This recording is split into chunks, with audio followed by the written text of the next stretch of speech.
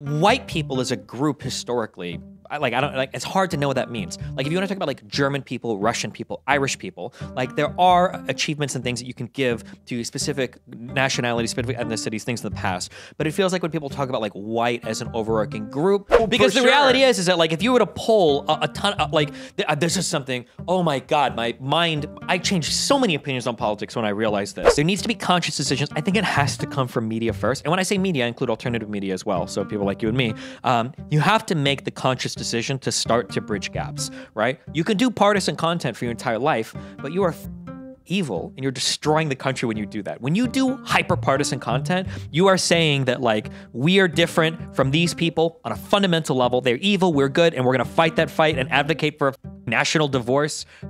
The issue that I have is that like there is a difference between like white pride and black pride. Like, if we're honest, the histories between these two things are different, and generally the sentiments behind them are different, right? What is like, the difference? I think the difference is that generally white people are pretty okay in the United States on the qualification of being white. Now, there are poor white people, but their lives aren't because they're white, they're poor. Or there might be white people that are addicted to drugs, but their lives aren't because they're white, they're because they're hooked to opiates. Whereas for black people, African Americans specifically, descendants of slaves, a lot of their lives today are still a little bit, not because their parents were poor or their grandparents were poor, but because there were racial policies in the United States from '64 and earlier that actually like racially impacted people. So I'm very empathetic. So you only get to have pride if you struggle? I mean, like, I'm not saying you can see, only. That is what you're saying. No. Hold on, no, I'm not saying that. What I'm saying is that like I can understand people treating the things a bit differently. Sure. But the problem is that people take it a little bit too far, and instead of saying like, well, hold on, I think that there needs to be a special, unique place for black people to talk about their place in the U.S. and the history in the U.S. that evolved into white people. They can't talk about anything related to whiteness, and now we're only going to talk about black issues. And if you even dare challenge that, you're racist. Like, that evolution is very toxic, and I think that change is what has like destroyed so many of the conversations. Thinking back like to the phrase like it's okay to be white, like the response to that should have just, or like white lives matter, the response to that should have just been like, yeah, they do, but like that's not what we're talking about right now, and like that's it. Instead of like, no, you can't say that, that's hateful. It's like, why fight against that? Like, it's so stupid. Right. I didn't quite follow you there at the end. I mean, there is also a kind of double standard of when, you know, someone has Irish pride or something like that. It's like, oh, that's so cool and beautiful and poetic and things like that. Someone says they have German pride and people have a little bit of a different opinion, or Russian pride, because it's bigger and stronger and more powerful and can actually affect the world, unlike, you know, I don't know, Irish Catholic nationalism or something like that. But you can't just say, okay, it's good if it's weak and it's bad if it's strong. I mean, it's a natural human tendency to want to be a part of a bigger tribe, something bigger than yourself, civilization even. And so it can't just be justified if people are not politically powerful. Yeah, I mean, it's going to depend on the type of movement you're in and like where you're coming from. Like, because realistically, like when somebody says white pride, I don't really know like white people as a group historically, it's hard to know what that means. Like, if you want to talk about like German people, Russian people, Irish people, like there are achievements and things that you can give to specific nationalities, specific ethnicities, things in the past. But it feels like when people talk about like white as an overarching group, at least in my mind, the only thing I think of is slavery. Because I'm like, well, what did white people do versus like black people? Or you think it's almost too generic and kind of vague. That's the issue. Like, and then when somebody appeals to something, what does it mean? You go to Target as opposed to the dollar store, you're white or something? Yeah. You know, I agree with that. Whereas I think and then there's a slight difference too, because when you talk about like African American culture, there was a unifying culture between descendants of slaves, because a lot of them can't even point back to the countries they're from. And so their culture basically starts at my great-great-great-granddaddy was a slave, and that's all I have. And here's the culture that I was thrust into, that was thrust upon me, and then this is what we created out of that. And so I'm more sympathetic to, I understand why some people are like, I have African American pride, but it feels a little bit different. It's like, I have white pride. It's like, okay, well, you can go to Ellis Island, you can see like exactly where your family came from. Like, your pride is going to be a little bit more ethnically precise than that. And when you just say white pride, it feels a little bit strange, you know? I get what you're saying, and I'm being sympathetic towards it. I have many of the same criticisms. One of the criticisms that I do agree with that you hear from the left is, they'll show some image of some, fatso screaming white pride or yelling at someone, and they'll be like, this is the white supremacist, And then there's also that other kind of question of like, what are you actually standing for? What do you want? Yeah. I think that was a major question, the why question about the alt-right and why it failed and is kind of part of the past now, is because it couldn't answer. There was no like actual spiritual core to what whiteness is. Which I think that's so many very true. movements have that issue. Remember Occupy Wall Street? Yes. What the fuck did they want? That was a huge fervor, and it came and it went, and like, what the fuck did you guys want? Or BLM and the riots and the police, like, what did you guys want? To abolish policing? They tried that as a place, it didn't work. Like, what did you guys want? The alt-right, Charlottesville, everything. What do you guys want? And it's like, more Christianity, Catholicism, not that. What more, like what? Like, yeah, there's an issue with a lot of misdirected anger today, where it's like, channel it on something and figure out a policy or something to rally by. Maybe legalize like marijuana or something, but find something that you want to champion. Otherwise, that's because America isn't offering that anymore. So when you think about, okay, I mean, I'll do two things real quick. So just, be a little patient. So there is a white identity to the United States that is, I would say, overwhelmingly Protestant and overwhelmingly Anglo, and there were a lot of nativist battles against, bringing in Italians and Central Europeans and so on in the 19th century from the Immigration Act of 1924 and let's say up to the 60s. I think and this was also coming after the progressive reforms that did a lot of great things, in my opinion. But anyway, I think there was a pretty coherent white American public. It was perhaps fleeting. It was kind of more Christian than Protestant, more European than Anglo-Saxon. But it was a real thing. But I also think that like grasping onto that, holding on to it is kind of clinging to the past. I think we've moved beyond that period of time. It was a great time in many ways. It was a bad time if you were African American, or not so bad, but bad in many ways. If you're Chinese, or depending on where you were. I get it. But it was something, and I think that was probably the essence of the "Make America Great Again" notion. It was about again going back to the past, rehearsing something.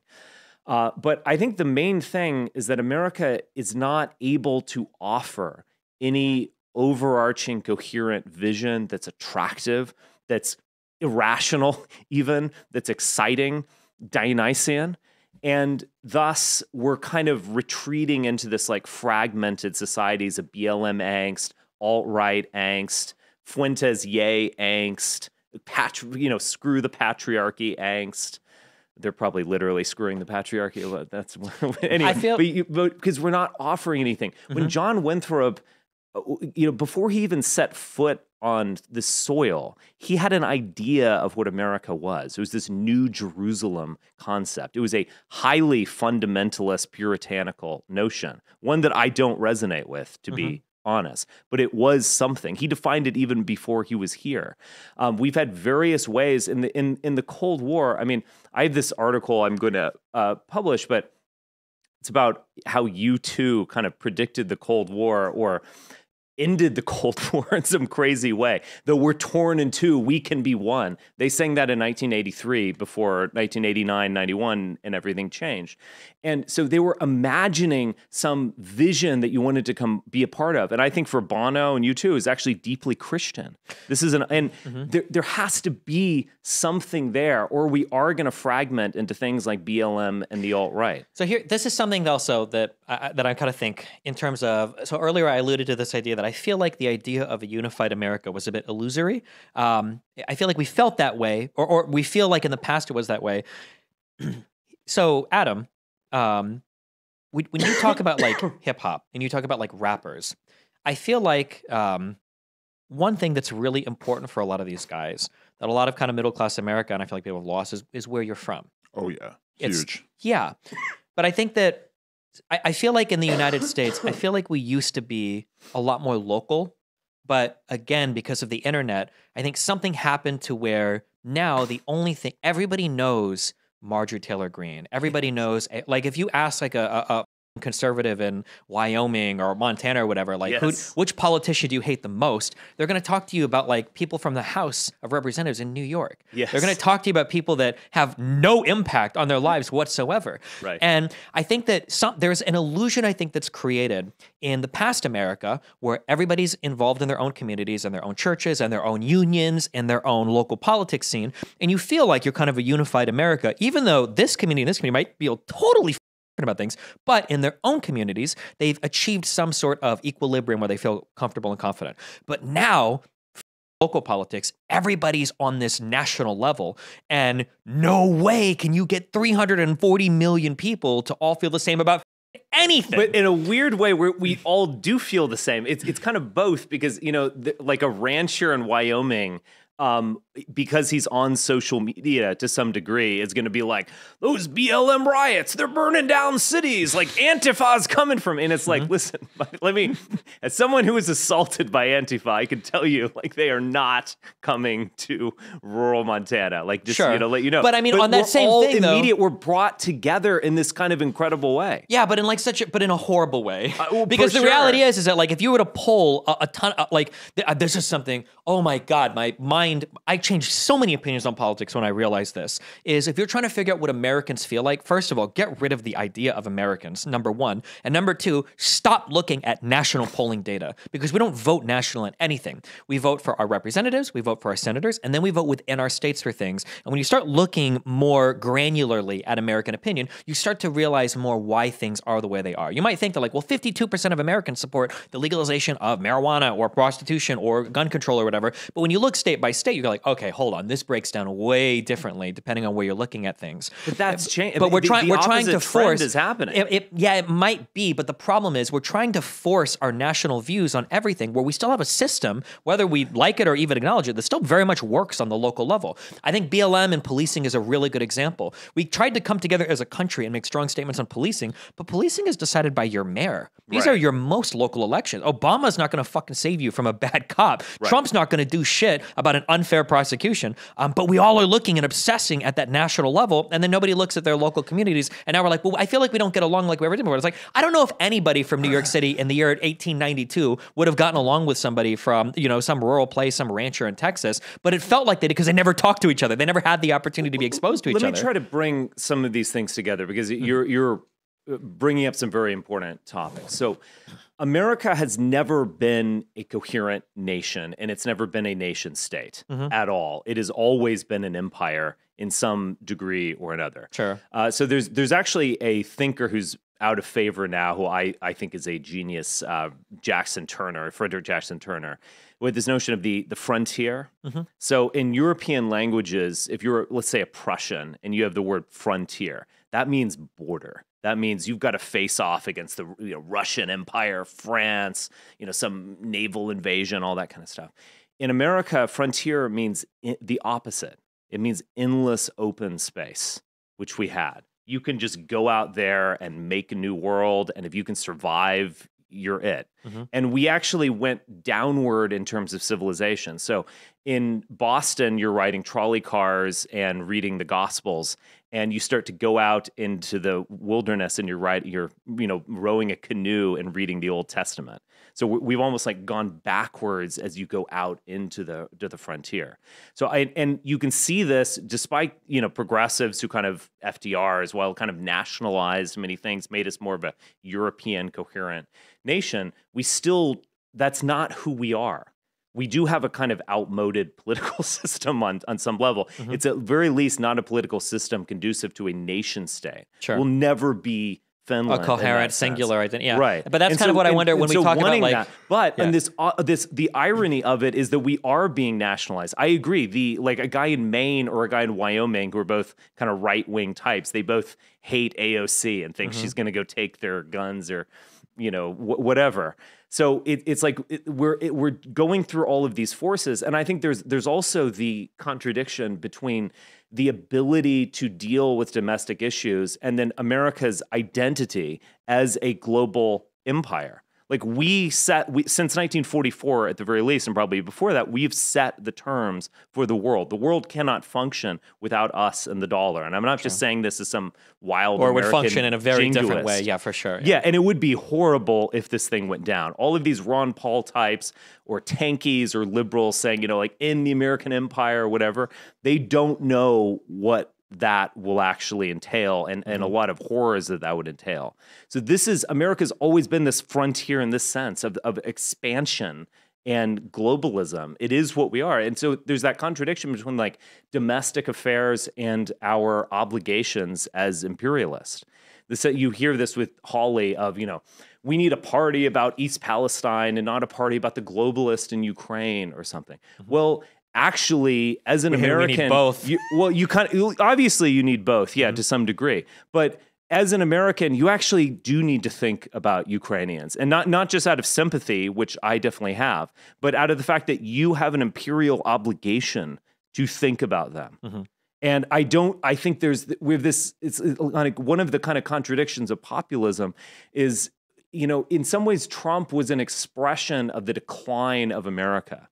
Not necessarily through his actions, but through his rhetoric of like, come home, take care of ourselves, let's spend money on ourselves. Americans are dreamers, no more immigration, build a wall. All of these things are kind of like on the some shriveling level, of an insect, the dying of And even Trump, when he was a better version of Trump in the 80s, when he was on Larry King or whatever, he was still kind of like that, this nationalism of kind of bringing things in.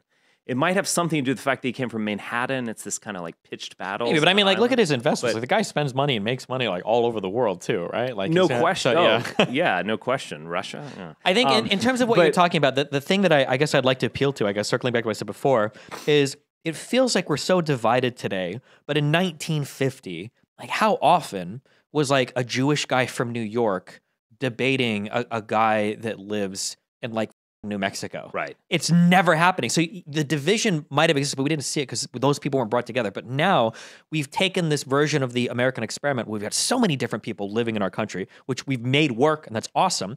But now we're like bashing heads on everything.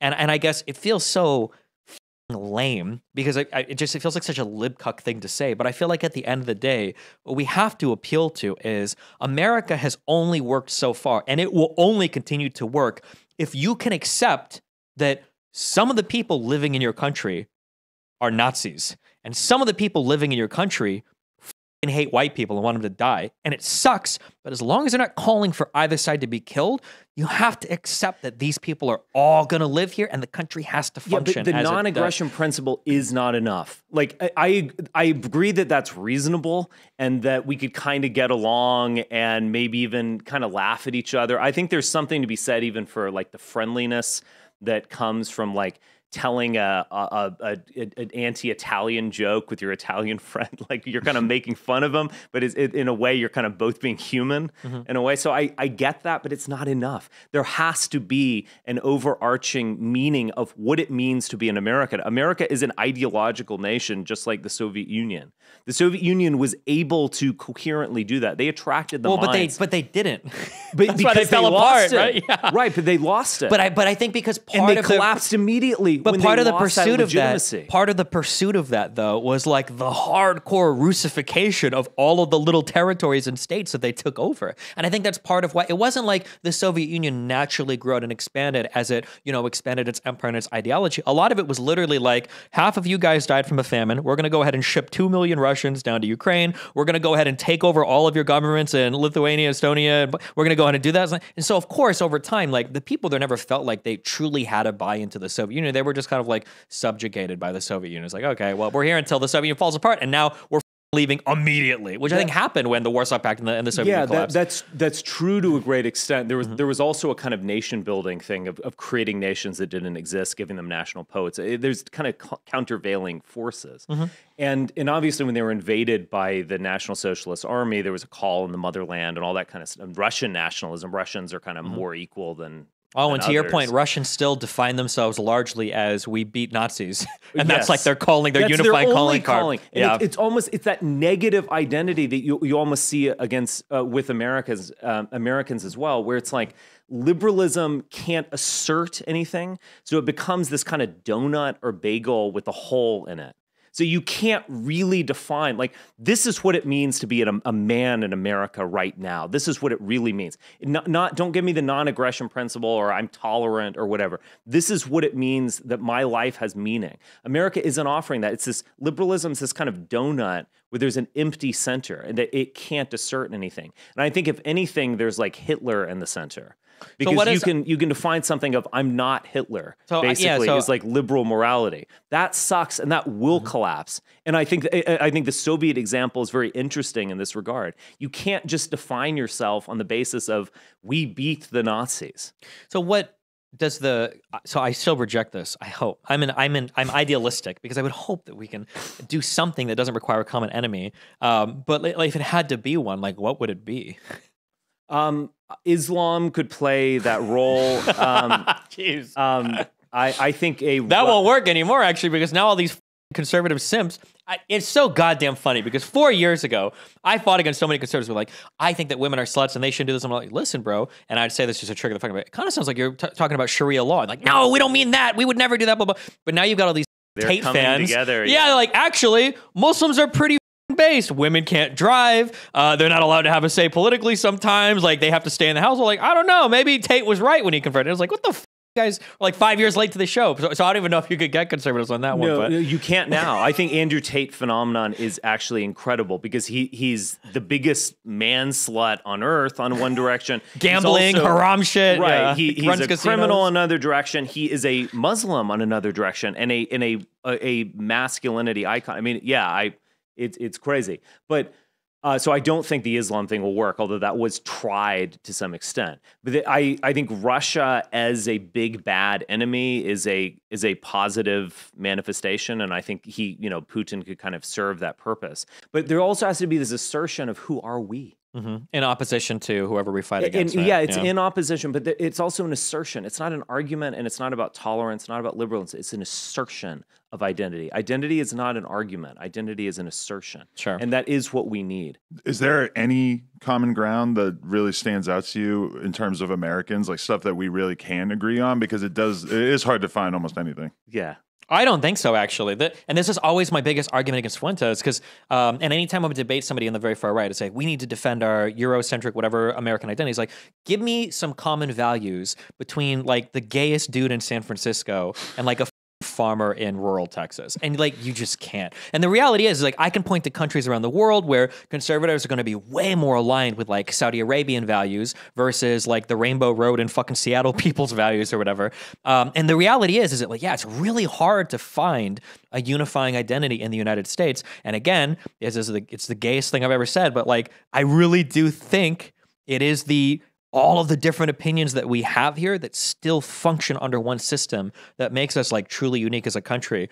But I mean, maybe it's not enough. I don't know. Like, do you ever play PlayStation or Xbox or whatever? No. This fucking drove me crazy as a kid. You could never just play one or the other. You had to hate the other group too. You ever notice that? It's like, oh yeah, I play PlayStation. It's like Super true. Nintendo and Halo for me, but yeah. Oh sure, yeah. Mortal Kombat 2 didn't have blood on the Super Nintendo, but it did on Genesis. Oh. So we were looking. I was a Super Nintendo guy too, and this was just an example where clearly I had to get a fucking Game Genie if I wanted the blood to be the right color. Yeah, yeah, because otherwise it'd be green. Yeah. I remember that. I was deeply offended. But yeah, it feels like every time when you're in a group, it's like, why can't you just like yourselves? It happens a lot with the CRT and the anti-black stuff, where it's like, white people. It's like, bro, why can't you just be happy for yourselves? Like, do you really have to? Or for white people and hating black people? It's because we're animals. I don't. We're mammals, and that's why we do that. I mean, that's like the simplest answer. But I'm not saying that we should do this like merely on tribalism or like, I hate my neighbors because they root for a different football team or whatever.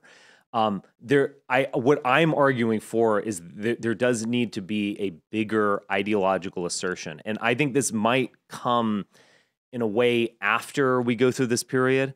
I think Biden, he's managing things. It's just fine. But I think we're all kind of aware that we're kind of at the end of something. Maybe.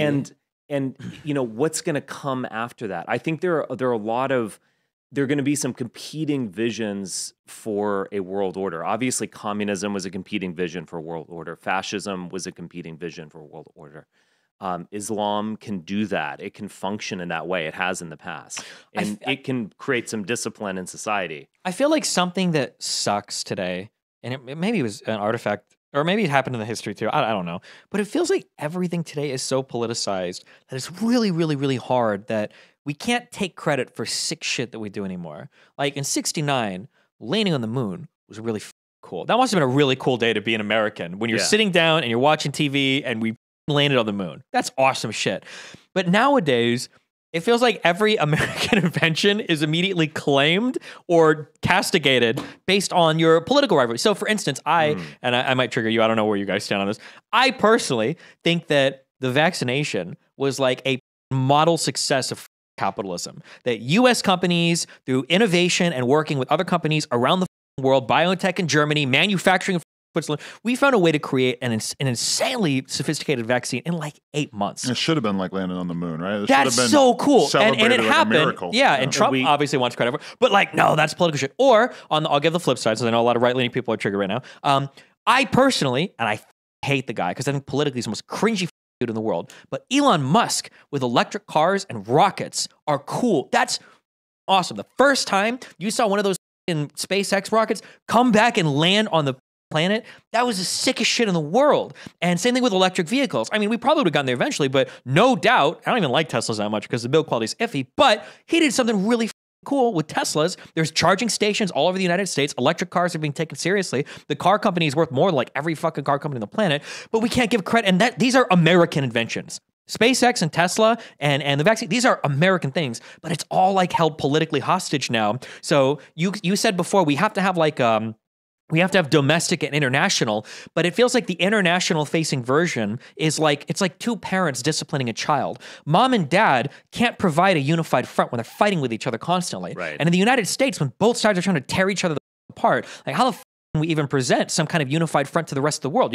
Now with Biden, we're talking about how we want to help Ukraine, we want to save them, we want to provide a strong American vision. And before under Trump, we were like, we want to disband NATO and fuck the rest of the world. Right. And you've got people like Angela Merkel and the Australian Prime Minister and the Mexican president saying like, well, we can't rely on America for shit anymore. And yeah, we're like schizophrenic in terms of domestic ideas. We hate each other so much that even when we accomplish good shit, we can't take credit for it. And it makes it impossible to provide like a unified vision of what America is and stands for to the rest of the world. I agree. Yes, but I basically that's why I'm suggesting that we're kind of at the end of this era, because you do need to do that. I think so. Yeah. I think we need to. Well, I think we need to do. I don't know if we're at the end of an era. We always find a way to keep going on, but right. A few publications were predicting like a vibe switch coming soon, and I think that was probably largely in terms of the arts or just people's overall disposition. But it does feel like the world as a whole is kind of growing tired of this sort of constant infighting and battling between both sides, and it does seem like there's got to be something on the other side of it, but nobody's really sure how that could possibly manifest itself at this point. Because, yeah. I hope so.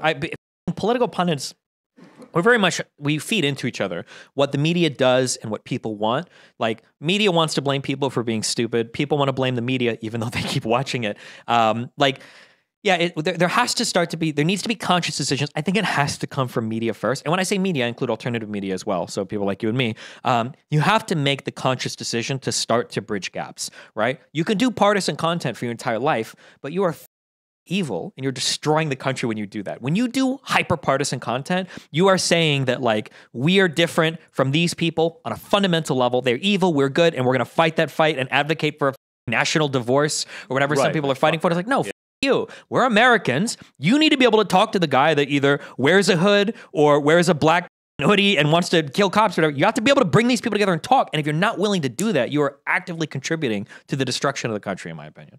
I totally agree. And I think there is space for someone who can lean out of polarization, because right now the most successful politicians just lean into it so hard, and it just becomes nasty and meaningless. And there is a space, but again, it's like kind of an empty space, because I don't know, Biden hasn't quite successfily done that, even though he genuinely tried. I give him credit maybe for it, for just trying, due to his age, basically.